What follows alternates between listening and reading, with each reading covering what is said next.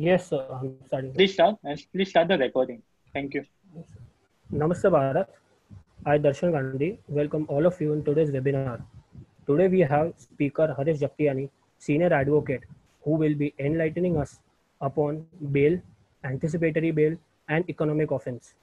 Now I hand over this session to Haresh sir. Haresh sir, you can start now. Okay. Well, thanks very much for having me on this webinar. And this is my second time under your auspices, and I'm pleased to be with you. Today, my topic is going to be bail, anticipatory bail, and the approach of the courts in applying these concepts to economic offenses. I may touch upon one or two other light topics also, but basically this will be the sum and substance of my discussion. Now, as children in nursery school, they are taught A for apple, B for ball, C for cat, D for dog, etc. But now, these days, with all these high profile people, allegations are flying thick and fast against them, etc. I think right from an early age, the students should be taught a different sort of phonetic. They should be A for arrest, B for bail, C for coffee D for detention, E for extradition, because that seems to be the current trend, at least as far as our society to some extent is concerned, when high flyers are involved. Be that as it may, that is salutary principle, and it plays an extremely fundamental role in the administration of justice. Why do I say that? It's simply because of this. First of all, one must realize that any offense committed by a person, by an individual, is a crime against society. So therefore, the state, the country, the state, as it were, has a high degree of public interest in putting down crimes. We live in a civilized society, and as the expression goes, we are governed by a rule of law. Now, what do you mean by rule of law? Rule of law is simply this, that you know in advance that these are the rules by which you must conduct yourself. So you play by the rules. And therefore, if you violate the rules, then you must pay the price for it. So therefore, the rule of law doesn't permit someone to say, well, I committed an offense, I violated the rule, but I must be excused because I didn't read the rule properly. Therefore, ignorance of the law is not an excuse in our society. It's fair game for everyone. Everyone knows the rules. Everyone must play by those rules. So therefore, the society is deeply interested in making sure that anyone who breaks the rules, anyone who commits an offense, must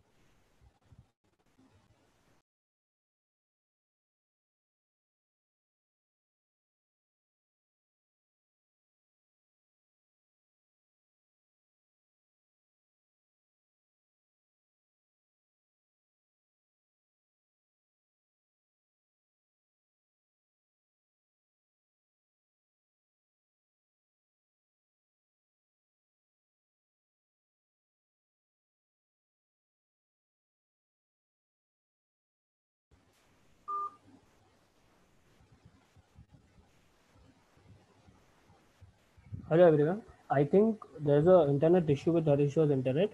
He'll be back in some time, so please stay calm. Thank you.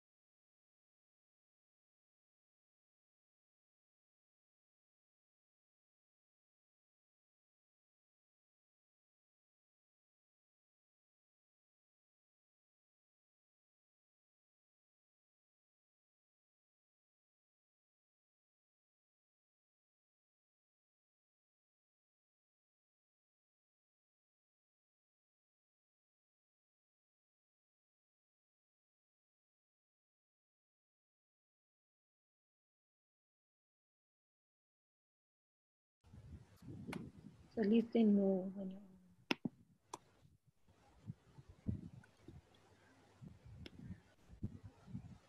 Yes.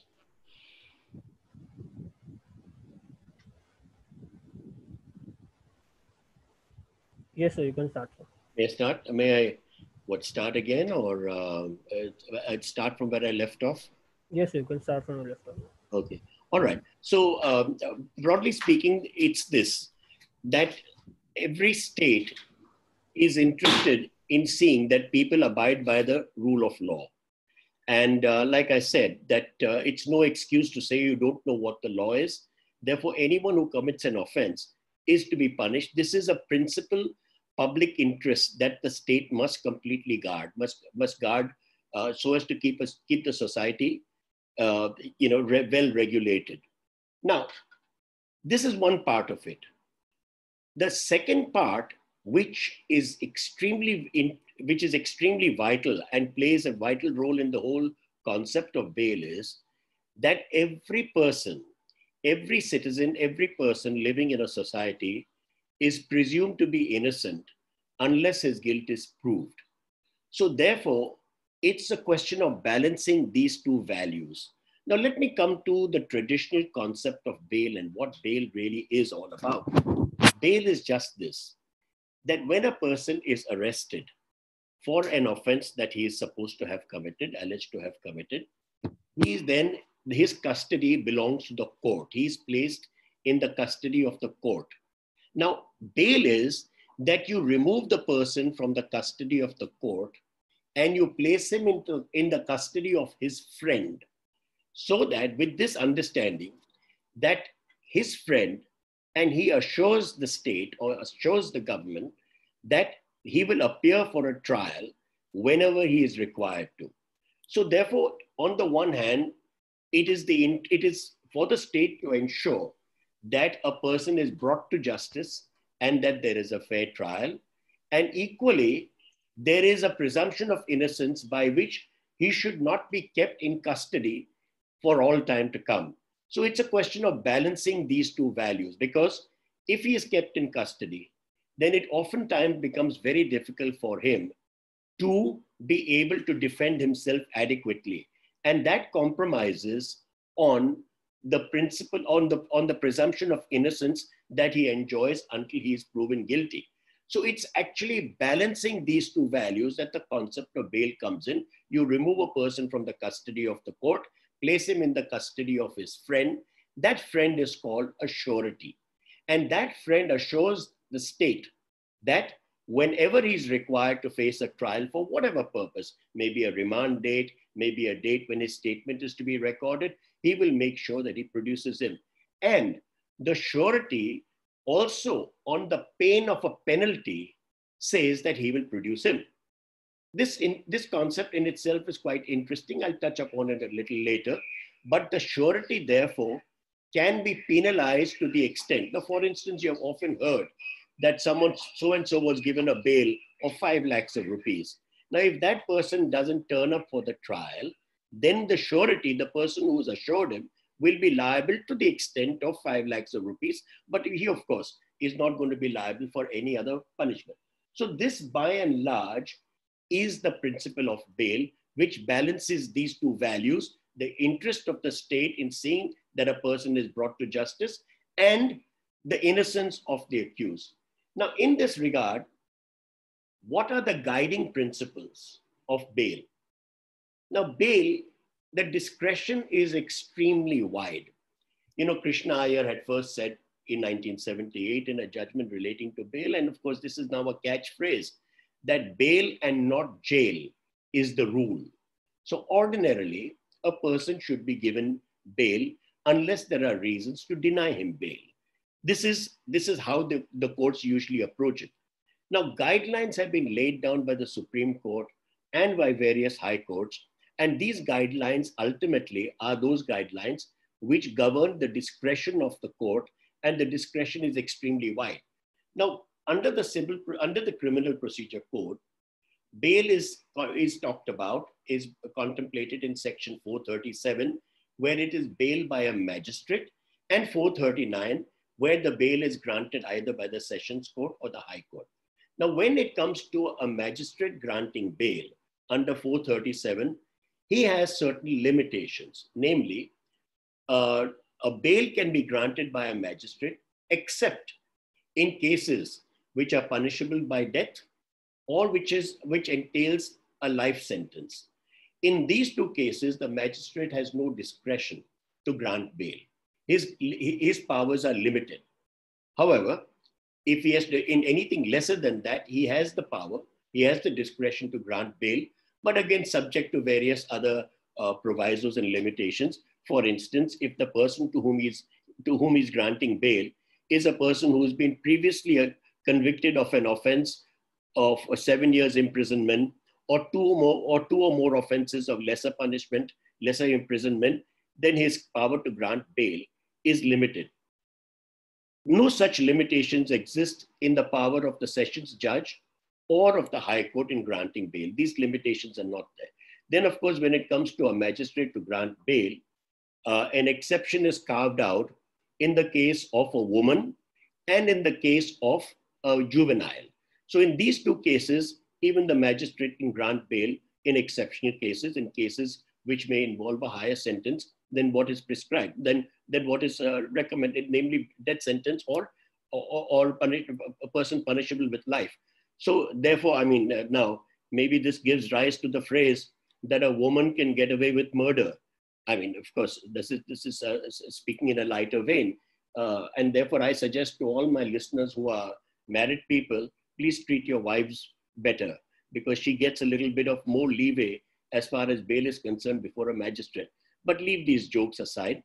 These are the limitations which are put under section 437, and these limitations don't exist The question is, what are the guidelines by which a magistrate or a judge will exercise his discretion in granting bail? As I told you, bail is the rule and jail is the exception.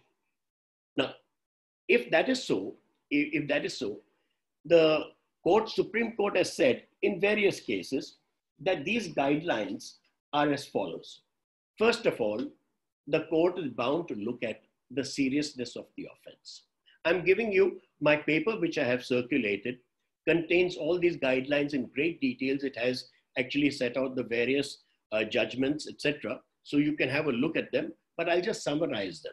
Now, broadly speaking, the guidelines are as follows. The guidelines are that, first of all, certainly regard will be had to the seriousness of the offense. You can't run away from that. Two, and that's equally important, is the courts will see, looking to the seriousness of the offense, whether there is a temptation for the accused to run away from justice.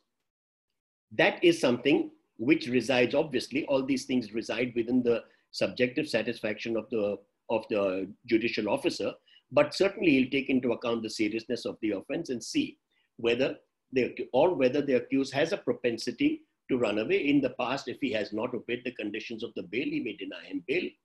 Then, what the court will take into account is whether the accused is likely to tamper or influence the course of justice, whether he is likely to influence witnesses, whether he is likely to tamper with documents. In other words, if the magistrate or the court feels that an accused person will misuse his liberty, then it will deny him bail. But if not, if he is able to satisfy the court that he will abide by the rules and conditions may be imposed, in those situations, bail is usually to be granted. This is one. Then, of course, when bail is granted, the court looks at the credibility of the surety, because the credibility of the surety is an extremely vital factor, because that will ensure that a person will appear for trial whenever he is called upon to do so. So this, therefore, are the broad guidelines which govern the grant of bail.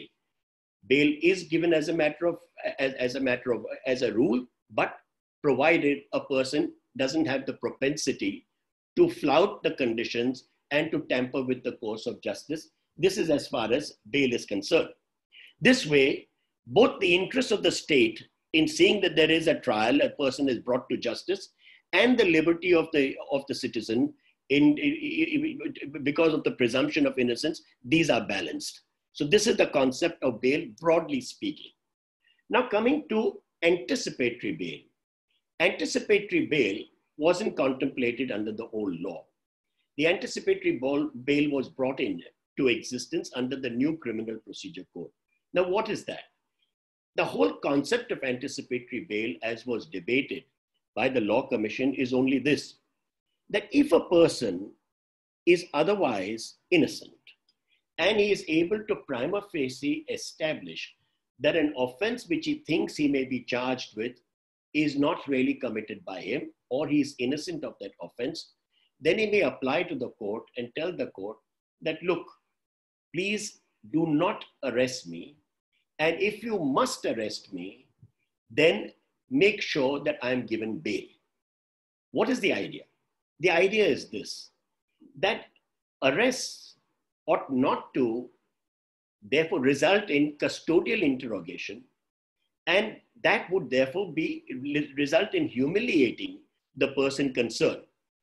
Now I'll come to the guidelines, I'll come to what are the requirements of an anticipatory bail application. But the underlying thought is this, that a person who's either innocent or has a stout defense to an allegation which may be made against him ought not to suffer the humiliation, because even if this person goes in temporarily, it makes the headlines, it makes the news, and it entails a loss of reputation. And that reputation cannot be given back to him, cannot be restored back to him. You know how it is. Society says, oh, this person was in prison or was in custody for so and so, he must have committed an offense. So it is basically to avoid that humiliation. But the threshold for anticipatory bail is high in as much as a person may go to apply for anticipatory bail, but must prima facie prove that he is innocent. That must be the part, that must be the sum and substance of his anticipatory bail application. Of course, before that, he must show that there is a genuine apprehension that he is likely to be arrested.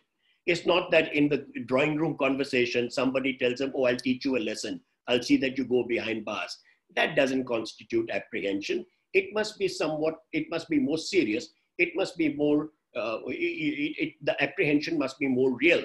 For instance, let's suppose he is summoned by an investigating agency and they're looking into some sort of making a preliminary inquiry against him, and he knows that he has not committed an offense, he has an answer to it all. That would be the right time for him to make an application for anticipatory bail. Now, when he does so, the judgments I've said, and again, I've given a whole host of these judgments. One might make a note of 3 leading judgments as far as anticipatory bail is concerned, where all these guidelines have been culled out and the preconditions for anticipatory bail have been, I've stated them elaborately in my note, in my article, which I've circulated. But these 3 judgments are in the case of Gurbakh Singh versus Punjab, it's there. Then Siddharam Mehta versus Maharashtra, and Sushila Agarwal versus the state of Delhi. These 3 judgments, in my opinion, in my submission, sums up quite adequately the concept or the requirements of a person moving for anticipatory bail. But by and large, it is this. The bar is high, and he must be able to establish that he is innocent, or that if there is some substance in the charge, he has an adequate defense. Now, all these judgments say the following. They say that you don't have to wait for an FIR before you make an application for an anticipatory bail. It's not necessary to wait that long. Similarly, you don't have to actually, yes, of course, if you're arrested, then there's no question of anticipatory bail being involved. So it has to be before an arrest is made. Now, and then once an anticipatory bail application is allowed and you're given it, then conditions are imposed. The same conditions may be imposed as may be imposed in the case of a bail. Namely, you would be expected to cooperate with the investigating agency. You would be expected, if necessary, to appear before an investigating agency on a designated date or an appointed date. Your passport may be impounded. Your travel, there may be a restriction on your travel, and various other conditions may be imposed.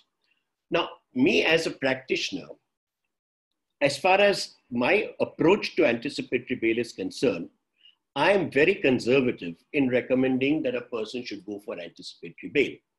I'll tell you why. If I find that the apprehension is not really, in that sense, not real, it's a person is, ultra careful or extremely scared, I would advise him, hold your horses, don't apply for an anticipatory bail, because by applying for anticipatory bail, you may actually arouse suspicion of the investigating agency. Human nature. Why is a person asking that he shouldn't be arrested? He must have done something wrong. Resist the temptation. Secondly, if you feel that a person applying for anticipatory bail in the normal course, worried to be arrested, he would certainly get bail on established principles, may be a good reason to avoid applying for anticipatory bail, because very often the conditions of anticipatory bail may be more onerous than the conditions which are imposed on a person who is up for bail. So therefore, one has to be extremely careful in applying for anticipatory bail. Like I said, the bar is high. Now, the other thing that the courts have laid down in anticipatory bail, and I'm going to dwell on this for a minute or two, is that all these judgments have said that in theory, there is no limit, there are no inherent limitations on the grant of anticipatory bail. Meaning, it can be given in any circumstance in respect of any offense, as long as you meet the requirements of showing that you have a stout defense or that you're not guilty, that you have not committed an offense. and that once an order of anticipatory bail is given to you, it runs throughout the trial. It absolutely, there is no limit to it. It runs throughout. So even though you're subsequently arrested, subsequently a charge sheet is filed against you, the trial starts, you even go to the stage of 313, this anticipatory bail controls the situation, and your liberty is assured. You can't be arrested. So therefore it runs throughout the trial. It's not necessary for the court granting anticipatory bail to give it only up to a certain stage. Mind you, nothing prevents the court from limiting it in that sense, but this is the amplitude. Now I'm emphasizing this for one simple reason, because when I turn to economic offenses, a recent judgment of the Supreme Court, and I'll dwell on that a little bit, which according to me is an aberration and goes against the grain and concept of anticipatory bail. A recent judgment in the case of Chidambaram, the Supreme Court has almost hinted, if not more than just almost, categorically said that anticipatory bail is not available in the case of economic offenses. Now, to my mind, this is jarring, and compared to the theoretical concept of anticipatory bail, particularly the debates in the Law Commission and the ratio which has been laid down by these three judgments that I've given you, there is nothing in those judgments to indicate that there are any inherent limitations in the grant of an anticipatory bail. But nonetheless, by and large, anticipatory bail, therefore in theory, it has a wide amplitude, but similarly, the same conditions that are imposed as far as a bail is concerned may be imposed also in your anticipatory bail, and they're binding. Similarly, if a person violates those provisions, then anticipatory bail can be revoked and he can be arrested and then put behind bars as a result of the violation of anticipatory bail. So this, again, broadly speaking, is the concept of anticipatory bail. All these things serve these original values that I talked about, balancing the interest of the state in making sure that a person is brought to justice and the innocence of the accused. In other words, the presumption runs through the trial. So it's a question of balancing these two. And now, one other point that I want to touch, and when I conclude my talk, and I should tell you the relevance of it, is that eventually the basis of bail, anticipatory bail, are all grounded in your right to liberty under Article 21. Keep this in mind. And I'll tell you how it plays a role when actually one approaches a court in these two situations. That it is Article 21 which looms large in governing this.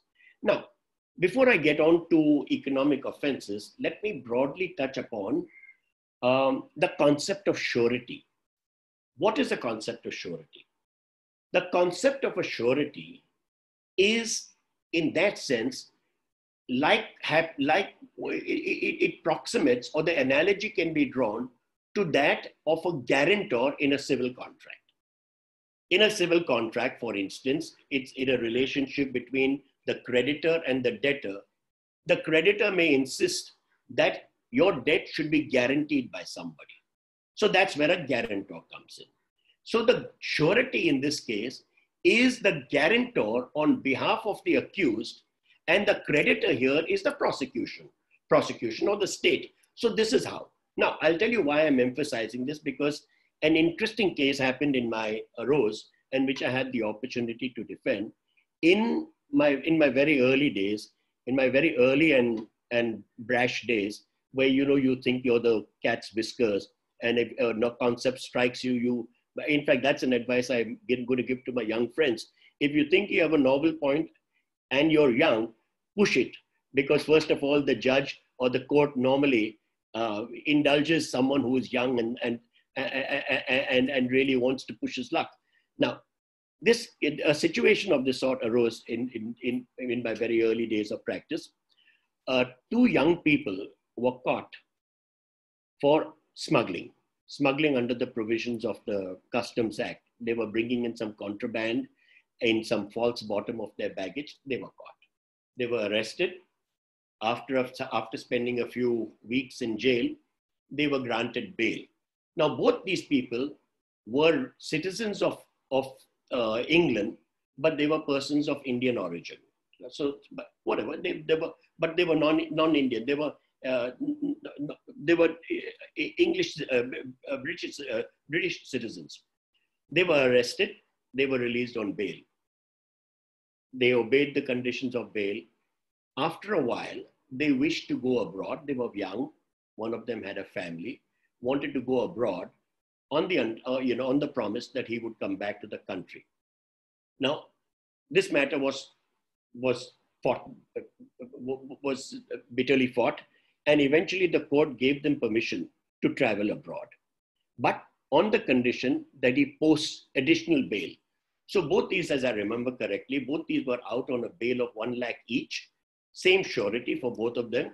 When they were allowed to go abroad, they had to post an additional bail of 1 lakh each. So therefore the state, the guarantor, had stood bail in the amount of 4 lakhs for the duration of the time that they went abroad.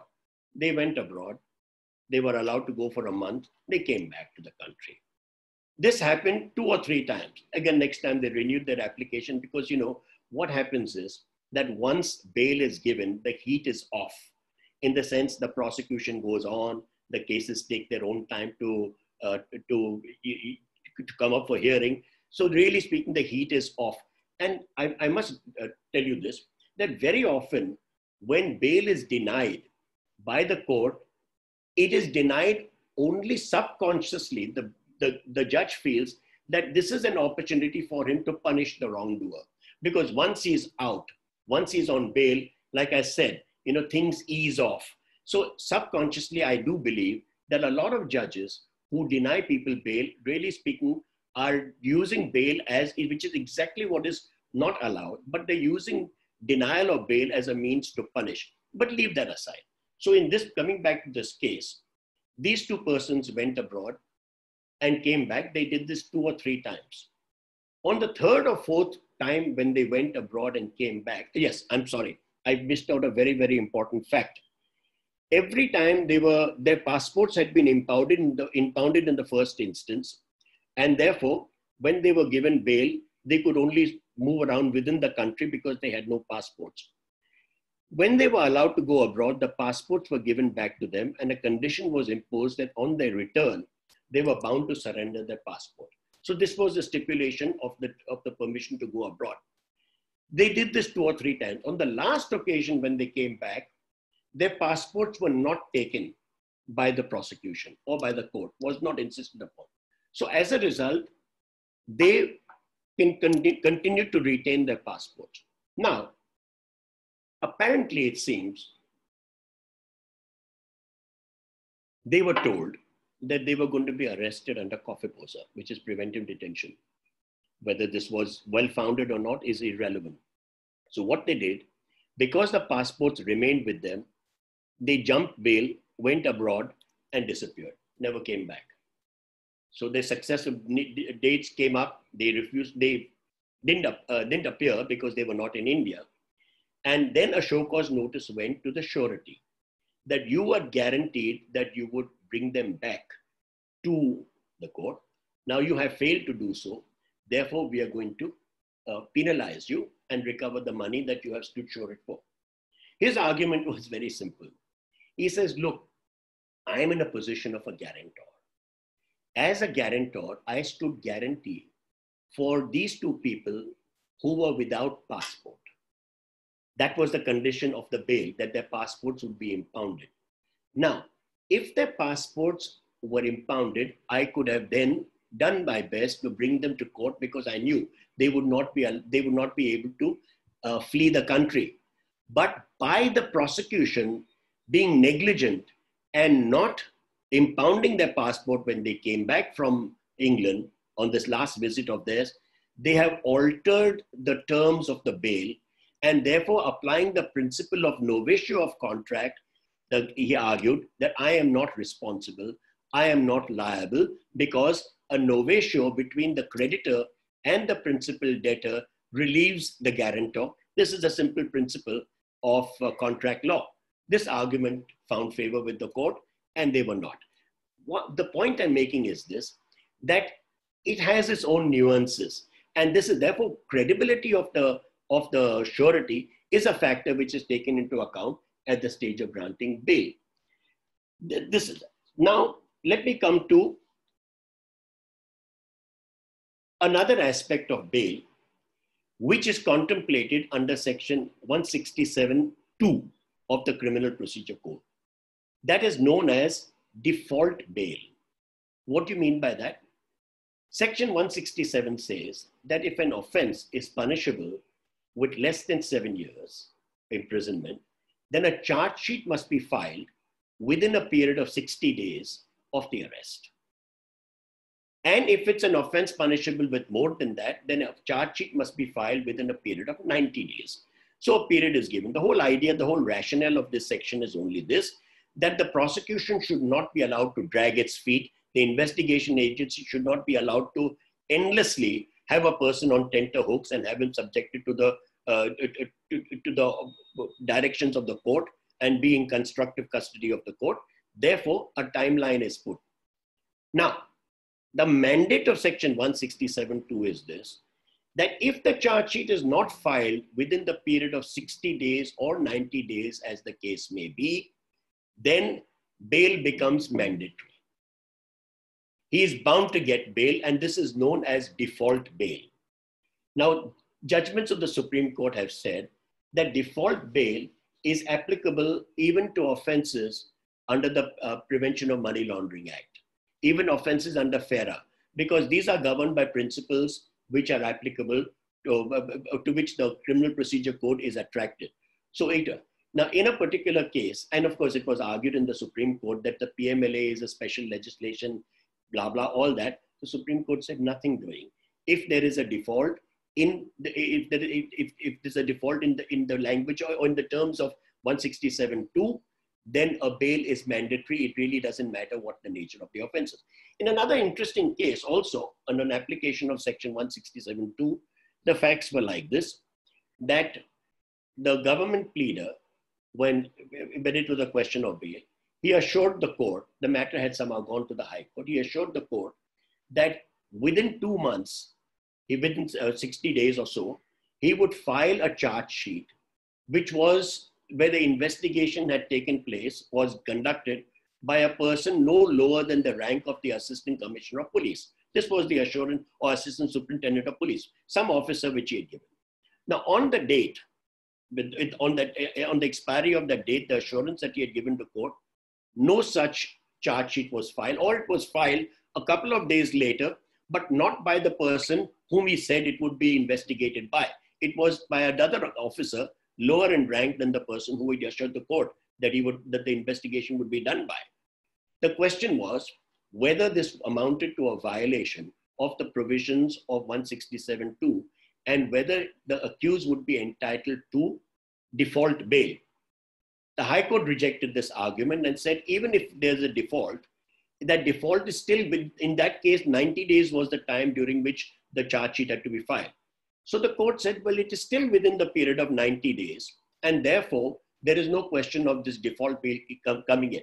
The Supreme Court reversed that finding of the High Court and said, no, once an assurance is given and that assurance is not complied with, 167(2) would kick in, and this mandate is absolutely inflexible.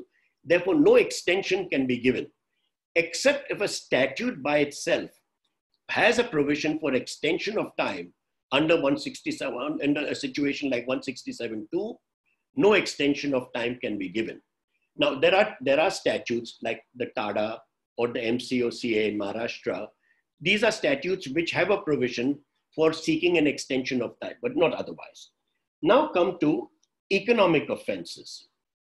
Now, economic offenses, it now, because of all this that we have seen happening, the likes of Nirav Modi and Lalit Modi, and which of course, and it all depends, it's a very attractive surname to go by.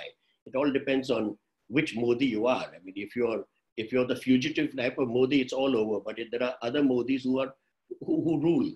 But be that as it may, these are offenses, allegations of offenses of high flyers, like a Vijay Mallya, etc. All these are. Now, what has happened is because these are high flyers, high society people, a tremendous hype is created as far as these offenses are concerned. Now, there are a plethora of judgments of the Supreme Court which actually talk of economic offenses being a class apart. And as a result, this hype, in one sense, distorts the approach of a court in applying issues of bail. Remember, as far as bail and anticipatory bail are concerned, inherently, in terms of the law, there is no limitation. A bail can be given even in murder cases, because if it is so warranted. And I'll come to one case which I had some occasion to deal with in the case of Peter Mukherjee, where he finally got bail. I'll touch upon that a little later in the context of the hype which is created. But as far as economic offenses are concerned, because they say it's completely deleterious to the economy, it destroys the fabric of the nation, they are treated as distinct offenses. Now that's all right. When it comes to punishment, I can understand, because the punishment which is prescribed for it is all right. You go through a due process of law, the person is found guilty, and mind you, in many economic offenses, the presumption is against the accused person, completely valid, absolutely justified in terms of what the nation feels is the rule of law should be. But there is, according to me, there is no occasion for the application of the principles of bail and anticipatory bail, because it gets completely distorted. Let me give you a couple of examples. There was a time in Indian legal history, and in fact even now to that extent, where smuggling was considered to be the worst type of offense. Anyone who was branded a smuggler was considered to be a most heinous offender, because he would completely ruin society by bringing in, because your your taxes or duties would be evaded, and it would deal a death blow to the economy of the nation. Bringing in contraband, having it mixed with the Indian economy was considered to be a horrendous thing. Now, smuggling, therefore, there was a point of time when they made provisions, detention laws applicable to acts of smuggling. I remember there used to be an act called the Maintenance of Internal Security Act, MISA, which was then made applicable to economic offenders under this, and there was a big hype as far as smuggling is concerned. Now, I understand smuggling, in one sense, in a traditional sense, one associates with a covert act, that you bring in your ship at some unguarded coastline, you embark, there are people who do things under the cover of darkness, or you bring in things to the customs barrier by putting them into false bottoms, this, that, and the other. You bring in large amounts of gold, diamond, etc., and you smuggle. This is the conventional notion of smuggling. Now, what is the definition of smuggling under the Customs Act? Definition is any act which renders goods liable to confiscation. That is the definition. So any act which renders goods liable to confiscation amounts to smuggling, and anyone who does that becomes a smuggler. Now take a situation like this where smuggling may be purely technical in nature, and I'll give you an illustration. For instance, a person, an importer of goods, he imports certain goods and applies for exemption from paying import duty by saying that this is meant eventually for the purpose of export. So he brings them in, assures the government that he will do some value add on it and export it within a certain time frame. Now let's suppose, therefore, the import at that time without payment of import duty is a perfectly legitimate exercise by him. Now he brings in these goods, but he fails, or there is a technical hitch by which the value add is not done, and therefore the export becomes difficult or becomes impossible. Now in such a situation, the initial import is deemed to render those goods liable to confiscation. Now, if it renders them liable to confiscation, then the act of smuggling is established by virtue of that fact. Now, please see the consequences. There is a clear distinction between a person who actually smuggles in that covert manner under the cover of darkness and brooks no resistance in doing so. and another person who may be a legitimate businessman, but by the rules, by the technical rules of the game, is also an act of smuggling. Now, what happens is when a hype is created and you bracket all these types of activities under one umbrella, under one name, smuggling, and you call the person a smuggler at the lower level of the judiciary, this distinction is usually not drawn because a remand application is made against that person and is branded as a smuggler. And that is where the courts get completely distorted in their approach to bail. So frankly, I have no argument against the fact that yes, courts have regarded economic offenses as an offense in its, as a class apart. You may treat it as a class apart because it is a genre by itself, but not for the purposes of bail and anticipatory bail. That must be judged on the touchstone of your liberty. Because if I have a complete defense to an economic offense, there is no reason why I should not be granted either bail if I haven't applied for anticipatory bail or anticipatory bail. Now, in this context, I want to make a point. The judgments which I've given you on anticipatory bail do not draw any limitation. There is absolutely no limitation of the power of the court in entertaining an application for anticipatory bail and says that it is the widest amplitude. Nonetheless, in Chidambaran's case, a completely different approach was adopted. Chidambaran's case, as you know, which was just recently decided, he applied to the Delhi High Court for anticipatory bail. The Delhi High Court went to the extent of saying that legislature must enact a law which makes it impossible or which makes it illegal to apply for anticipatory bail in the case of economic offenses. And of course, when waxed eloquent upon what an important position he did and nobody is above the law and all those platitudes we heard of. But it's actually expressed an aspiration that anticipatory bail should not be allowed to people who are alleged to have indulged in economic offenses. He didn't get his anticipatory bail, which, by the way, the phrase which is used in is pre-arrest bail. He was denied. Appealed against it to the Supreme Court. Now, the Supreme Court did not only express an apprehension, and there is a paragraph, the judgment was delivered by Mrs. Justice Bhanumati, and she said that in categorical terms, or as categorical as it can get, that anticipatory bail is not available to economic offenses. Now, where did this come from? Where does this spring from? This is, frankly, if you ask me, it's legislation by the court. There is no limitation. This, according to me, is jarring. It jars against the whole concept and the philosophy of bail and anticipatory bail. I can understand you punish the person if you find him guilty. Now, the curious thing is this. On the same set of facts, when Chidambaran was arrested, spent a few months in jail, and when those facts came up for bail, consideration of bail, the Supreme Court has gone on record to say that there is not a shred of evidence produced by the Enforcement Directorate to suggest that he is guilty. Now look at just contrast it. I mean, are you trying to suggest, is anyone trying to suggest that Chidambaran did not put forward all these facts in his anticipatory bail application to show that he is innocent, but suddenly the same set of facts, when examined in the context of a bail, the court has come down heavily on the Enforcement Directorate by saying that he is not entitled to that he's not entitled to bail, to anticipatory bail. This, therefore, is, to my mind, an aberration.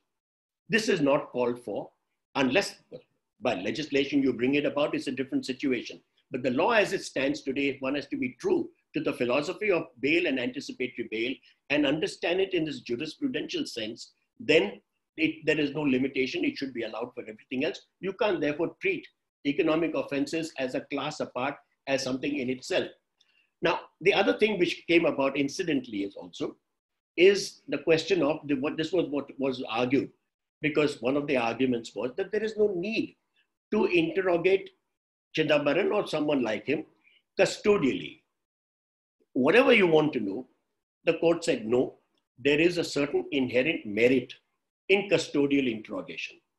If a person gets anticipatory bail, then he may with impunity not answer the questions. Wrong. That's not correct. Because one of the conditions of anticipatory bail could be that you will cooperate. And if a person doesn't cooperate, his anticipatory bail protection can go. In this context, the question of the merits of custodial interrogation came up. And I frankly find this a bit shocking that the court doesn't draw a distinction between custodial interrogation by maybe the police or by another agency. I'll tell you why. Any statement made to a police officer in charge of a police station is inadmissible in evidence, as you know, under the provisions of 162. But under 108 of the Customs Act, for instance, a statement made to a customs officer in the course of investigation is admissible in evidence. Now, let me tell you from my personal example, personal means not that I was behind bars, but from one of my clients. Let me tell you what happened. This was a young man charged with smuggling, and he had his defenses, whatever, but he was taken in for custodial interrogation. He applied for bail a couple of times. It was rejected and he was taken in. He, of course, was going to hold his own and say that he was not guilty. But in custody, and I'm saying this, it probably may shock some of you, this is what he came and told us because we represented him. And I was at that point of time being led by Ram Jethmalani. And we actually put it down in black and white before the High Court as to what the nature of custodial it was. What they did was they threatened him, they stripped him, this person, they coated his private parts with drugs, with some drugs, and threatened to let those sniffer dogs, those Alsatians, on him. Because those sniffer dogs go crazy when they sense or when they smell drugs, when they smell this powder. It was under that threat that he confessed is the wrong word to use, that he said whatever they wanted to say. Now, this is something which the courts cannot be blind to. Custodial interrogation, especially where a statement made to an officer other than an officer in charge of a police station, where that is admissible in evidence, custodial interrogation is certainly something which judicial notice should be taken off. In most cases, it is not fair. In most cases, it is obtained under tremendous threat and duress. This is as far as that's concerned. Nonetheless, that argument was repelled. And in one of the earlier Supreme Court judgments, they expressed hope, or rather said that no, this, if we accepted this argument that a person could be subjected to torture, then every accused would say that. There is a means of balancing these issues and all that, but we'll deal with that a little later. Now, coming to one or two other aspects of it. You see, unfortunately, the approach of the court in granting bail and anticipatory bail is skewed by the hype of the city, to which the situation is subject. I mean, both the government of the day may create an atmosphere which paints these people as heinous monsters, and of course, the media as well. So this hype often distorts, particularly at the lower level of judiciary. I must tell you something. When I joined the profession in 1971, this was not the case. I spent quite a few years of my initial professional career as a criminal lawyer. I then weaned myself away from that. I then shifted more towards the commercial side of things, but still keeping in touch with both the areas of the law. But I must tell you with a lot of fond memories that at that time, there was a far more balanced approach. I remember the judges, the magistrates that we had in heavily contested cases, stakes were high.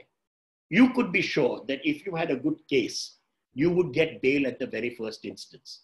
Today, according to me, it's virtually impossible that in a case which is loaded where the stakes are high, that a magistrate will release you on bail.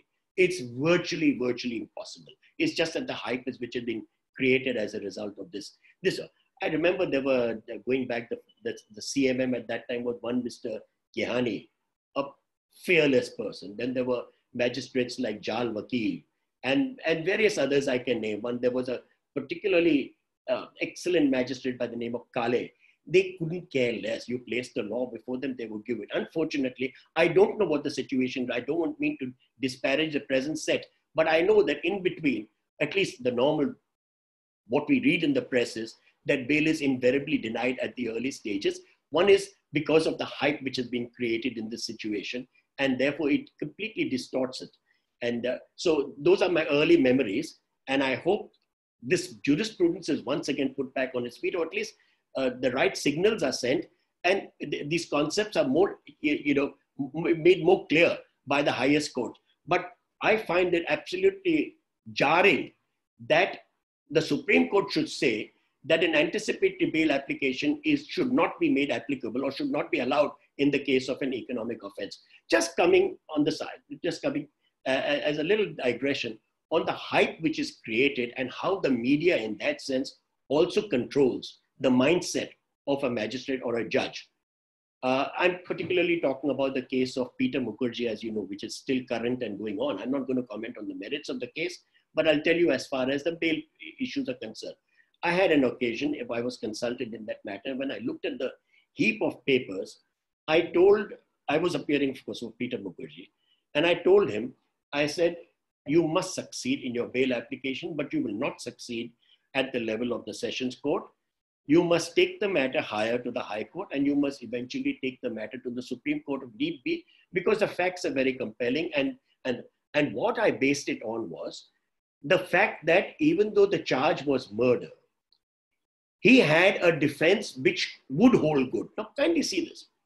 If in a bail application, you're able to make out a case that, look, I have a defense.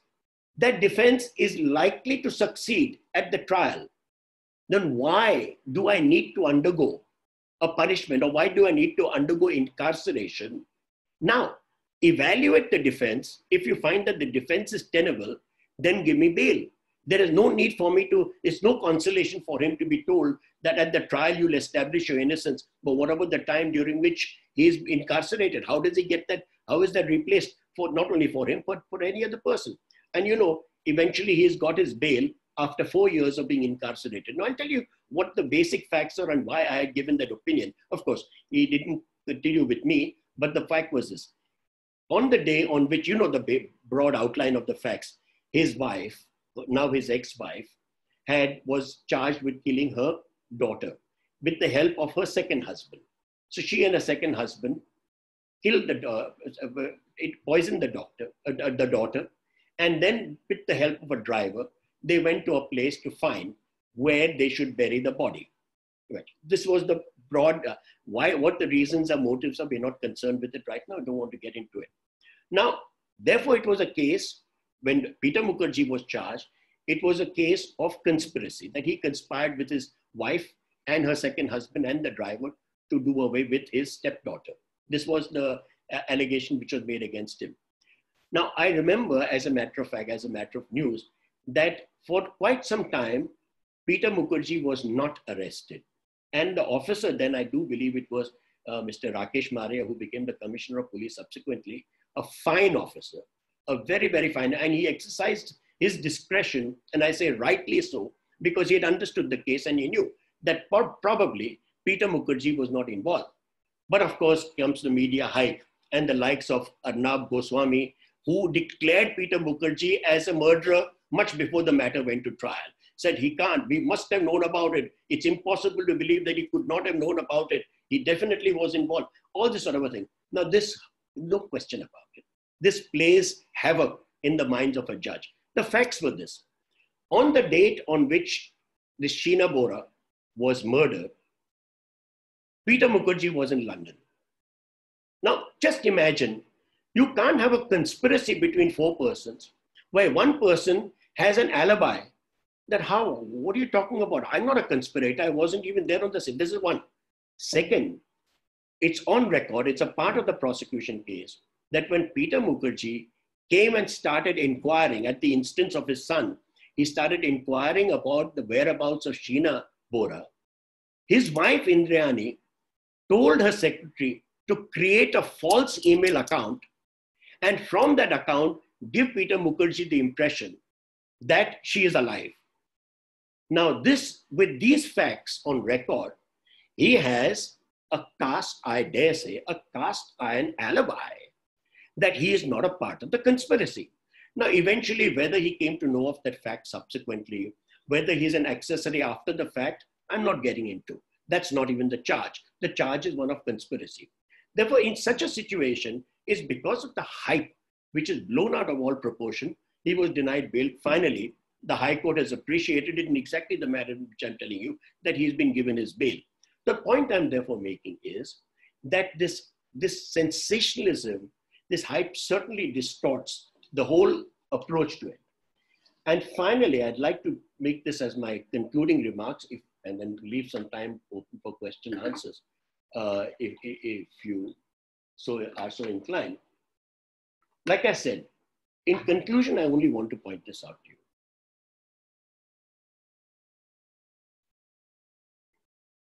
Bail and anticipatory bail are aspects which touch upon a person's liberty.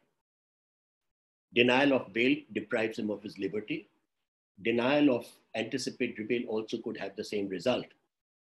Therefore, this has to be tested on the touchstone of Article 21.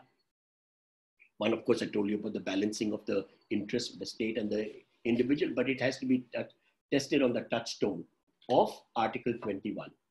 Now, in a judgment, in a recent meaning, it's a judgment of 2011, not in the context of bail at all. That was in the context of a quashing petition in a Section 138 bounce check situation.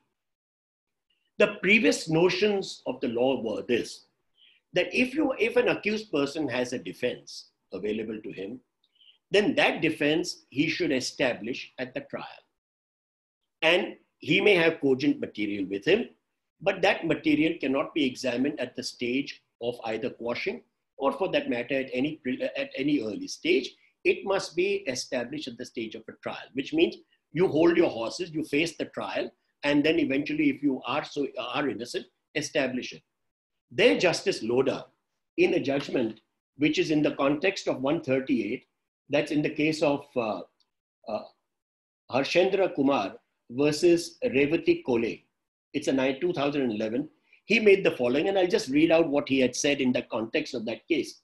He says that in our judgment, the above observations cannot be read to mean that in a criminal case, when trial is yet to take place, and the matter is at the stage of issuance of summons or taking cognizance, material relied upon by the accused, which are in the nature of public documents, or the material which are beyond suspicion or doubt, in no circumstances can be looked into by the High Court in exercise of a jurisdiction under Section 482, or for that matter, in the exercise of his revisional jurisdiction under Section 397. Now, the importance of this is that for the first, this is groundbreaking, because he says that, look, if there is irrefutable material, you can't tell a person, wait, 482 can be attracted in this situation, the inherent powers. Now, from this, one should be allowed to extrapolate the proposition that if it is good enough to be able to establish, to be able to quash a situation, it must be more compelling to be allowed to use these circumstances and these facts, both in the case of bail as well as in the case of anticipatory bail, because ultimately everything has to be tested on the touchstone of Article 21. And if today the declared law is that the amplitude, that the bail is the rule and jail is the exception, and that the amplitude of anticipatory bail is not limited in any manner, then in that case, one must use this judgment to extrapolate from it this jurisprudential concept that if you have material, that material cannot be kept in the back burner, asking the person that, look, good luck, establish it at the time when you're facing a trial. No, it must be pressed into service here and now.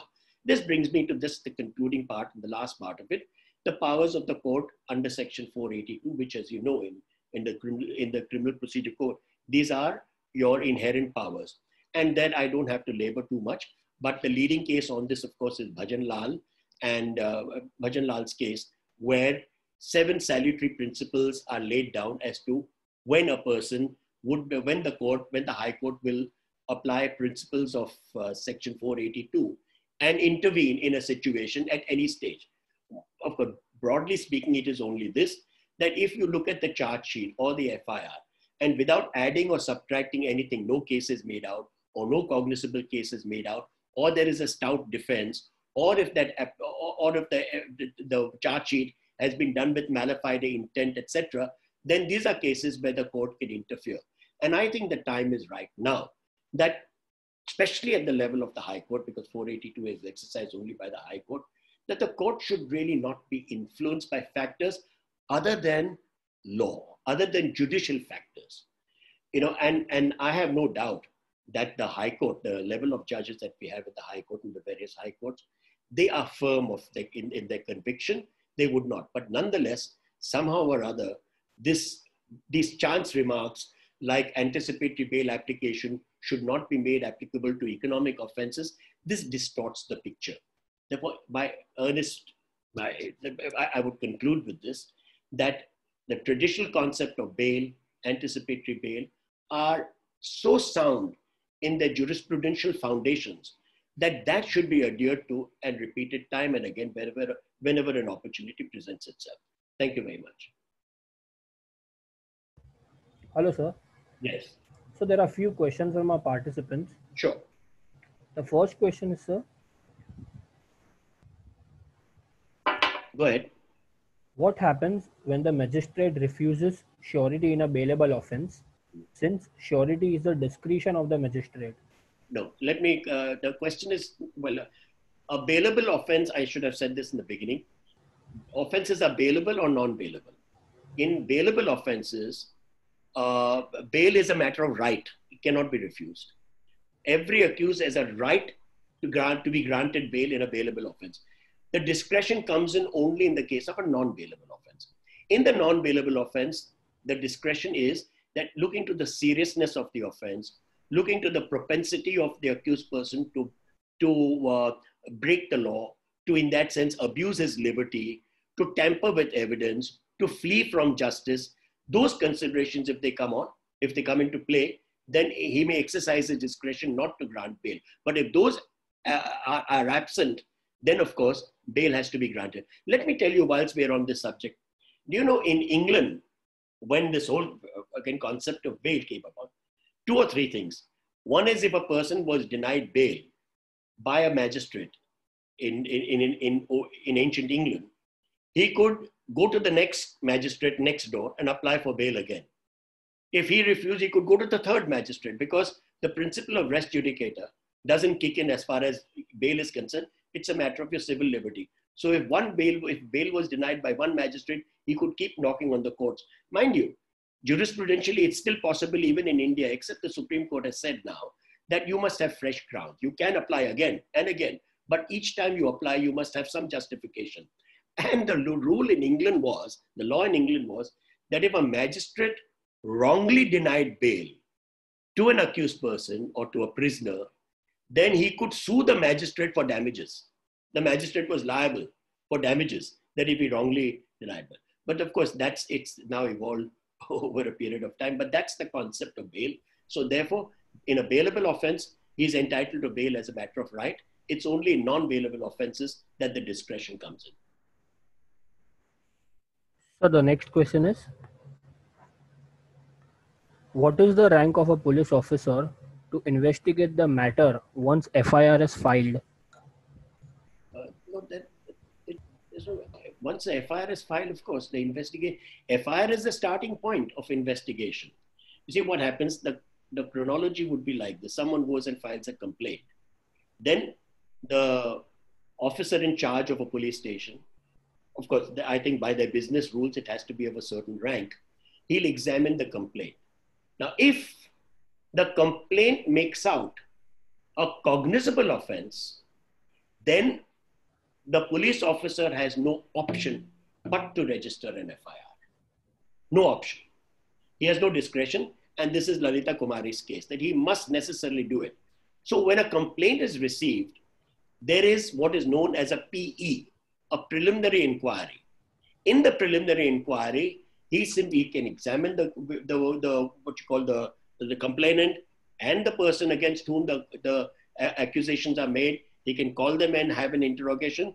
But the minute he's satisfied that a cognizable offense is spelled out in the complaint, he must register an FIR. Now, what is an FIR? An FIR is the starting point of investigation. You can't start an investigation unless you register an FIR. So if it remains in the form of a complaint and he feels that there is no need to register an FIR because it doesn't spell out a cognizable offense, no investigation starts. But once an FIR is registered, then an investigation starts, and that may entail arrest or not, depending upon the outcome of the FIR. Now, as a result of the investigation, you may say it's A summary, B summary, C summary. These are meaning it's either a civil case or no case is made out or the case is made out. It's at that stage when he comes to a conclusion that a case is made out, that's when the charge sheet is filed on the basis of that. And as I told you, then of course it must be done within 60 or 90 days under the provisions of Section 167. So the next question is, if bail is given in bailable offence by magistrate court and police is coming and adding non-bailable section in the same, can police arrest the accused again? Good question. But if you add first of all, bail, like I told you, has to be given in a bailable offence. Now, if you add a non-bailable offence to it, it must be on the basis of material.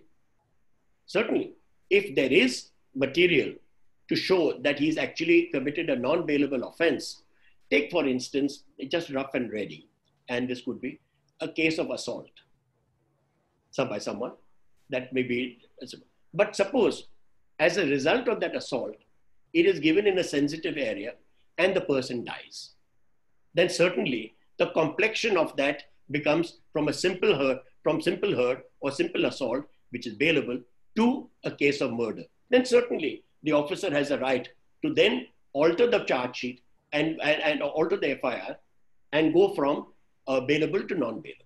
It all depends on the circumstances of the case. So therefore, if material or evidence is available to show that it's actually a non-bailable offense, certainly then those provisions will apply. He can be arrested on the basis of that new material and then be brought before the magistrate or the judge or the sessions judge, as the case may be. Yes, sir. So with this, I thank you on behalf of Law Chamber of Siddharth Murarka, all the participants and the Law Club for enlightening up this excellent session. This session was really very informative and meaningful. We are looking forward to have many more interesting sessions by you in the near future, sir. Thank you very much. My pleasure. Everyone, please stay home, stay safe. Thank you.